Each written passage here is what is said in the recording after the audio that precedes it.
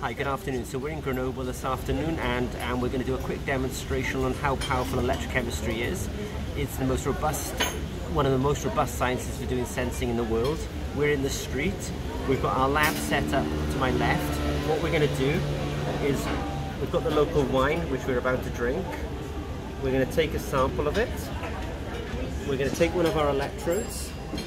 We're going to put it in a pot. And we're going to put the sample straight onto the electrode like that, which we're doing now. Now we're going to run the assay. And so what's happening now is we've literally got the sample of wine on the sensor. We've put it straight onto the electrode. We're running the sensor.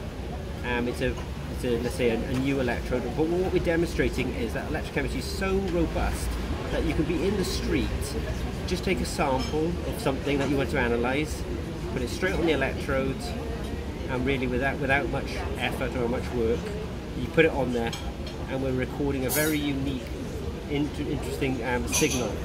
And this is the beautiful thing about electrochemistry, that there's very few techniques where you can just take them in the streets, take them out and about, and just analyze them as you are. So this is the first scan. It's a very unique fingerprint for this wine, and then it'll come back and it'll do a second scan, and I'll probably even stop it in a minute.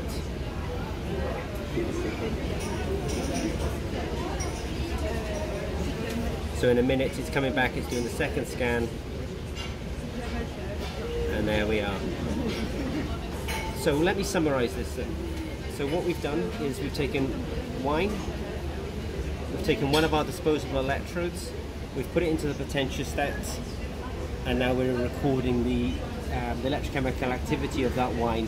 But the real take-home message is, this is not a laboratory, this is not specially set up conditions, we're just in the street and we're able to do an electrochemical experiment. So if you have any questions, please don't hesitate to contact us. Thank you very much.